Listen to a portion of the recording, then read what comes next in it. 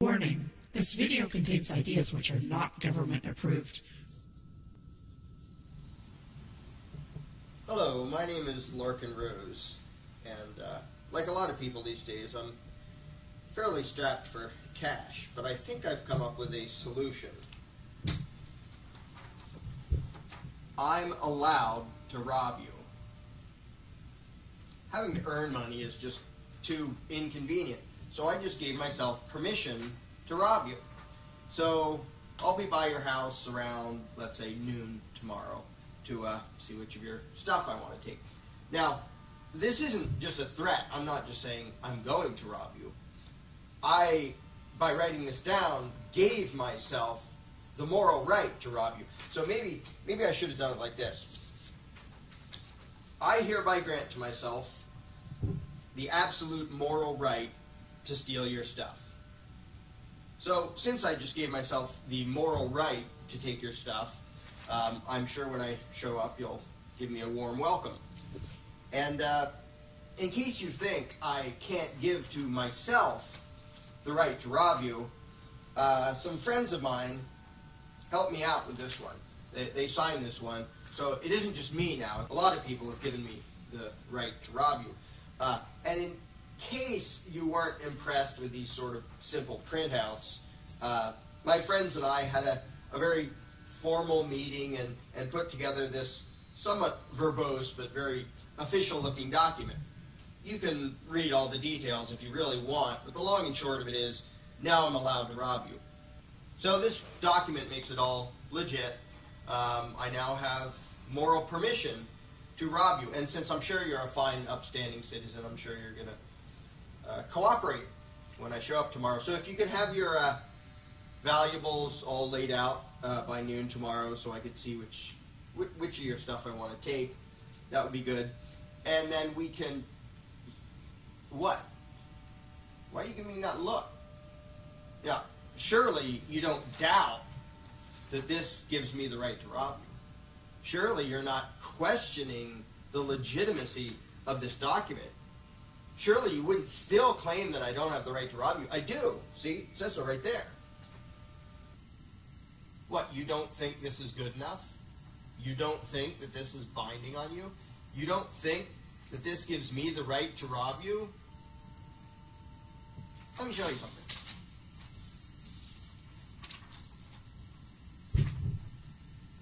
This is a copy of the United States Constitution. And what it says, among other things, is that the Congress shall have power to lay and collect taxes. In other words, a long time ago, a bunch of guys got together and wrote down on a piece of paper, we have the right to rob you. Now, they didn't call it robbery, they called it taxation, because it sounds nicer. But it's essentially the same thing. We have the right to take your property from you by force, if necessary, without your consent. Now, they also wrote a whole lot of rules about how the robbers would be appointed and the legislative rituals which would have to precede the robbery and the different kinds of robbery they'd be allowed to do. But in essence, what this piece of the Constitution says is, we have the right to rob you. And did you believe them? When I did it, when I wrote down on paper that I had the right to rob you, you gave me a funny look. When they did it, did you believe them? Did you accept that this gave them moral permission to take your property without your consent? I bet you did. If you're like 99.999% of the population, you have accepted as unquestionable gospel the notion that this piece of paper gave to some mere mortal human beings the moral right to forcibly confiscate wealth from other people and call it taxation. In fact, if you're like 99.999% of the population, you've never even thought about this until right now. The IRS, it's hundreds of offices across the country, it's 100,000 employees, all the properties they've seized, all the bank accounts they've wiped out, all the people they've prosecuted and thrown in prison, all federal taxes, income, estate, employment, excises, all of them, all federal tax collection stems from this scribble of ink on a piece of parchment. This is supposedly the source of the authority for every bit of that. These few words scrawled on a piece of parchment a couple hundred years ago. By writing this, they claim to bestow upon those people calling themselves Congress a right that you don't have and I don't have. The right to take money by force, if necessary, from other people. And I bet that up till now, you have accepted that as unquestionably legitimate. You accepted the notion that this little bit of ink on a piece of parchment written hundreds of years ago actually gave moral permission for certain people to rob millions of other people. And I bet you look down on any who don't believe it.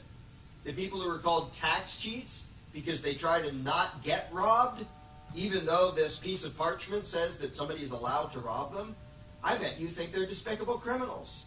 I bet you cheer when those people have their bank accounts wiped out and their houses seized and get thrown in jail, because you really believe that this little bit of ink on a piece of parchment from a couple hundred years ago gave the moral right for some people to steal from other people.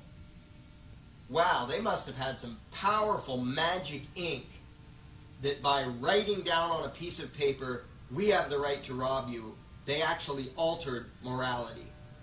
They made stealing into a good thing in certain situations. Now, I'm betting that you immediately realized when I showed you this piece of paper that it was bogus, that it was silly for me to claim that a piece of paper could give me the right to rob you. And it doesn't matter if it was done in magic marker, it doesn't matter if I printed it out, it doesn't matter if I did it myself or had other people sign it. Nothing, no ritual, no document, no legislation that I could do, that any number of people could do, could give to me the right to rob you any more than they could give me the right to murder you. But that's not what you were taught in school. You and most of your friends and most of your neighbors were all taught and all believed that this scribble on a piece of parchment gave the moral right to certain people to rob millions of other people. Well, that belief, as widely held as it is more absurd by several degrees than believing that I could give myself the right to rob you with this piece of paper. For starters, at least my piece of paper claims a source for this alleged right to steal. I have the right to rob you because I said so, or because my friend said so. The Constitution doesn't even do that. It says Congress shall have power to lay and collect taxes. Doesn't say where they got it. Second, my scribble on a piece of paper identifies a living, breathing person to whom this right to steal is supposedly being given. Me. The Constitution claims to grant this power to people who weren't even born when the document was written, who weren't born for 200 years after the document was written. Likewise, while my scribble on a piece of paper identifies a living, breathing victim, you, the Constitution pretends to give the right to rob people who wouldn't be born until 200 years after the Constitution was written. That's like me writing, my great-great-grandchildren shall have the right to rob your great-great-grandchildren. In fact, it's worse than that, because there are no time limits in the Constitution.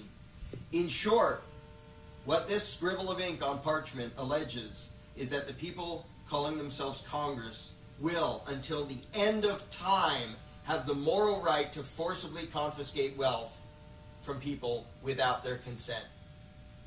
Let me put this as bluntly as I can. If you believe that this piece of paper gave me the moral right to rob you, you're out of your mind. If you believe that this piece of paper gave to Congress the moral right to rob you, you're certainly not alone, but you're still out of your mind. It's time to get back in your mind and start rethinking some of the absolute bunk that you've been taught all your life.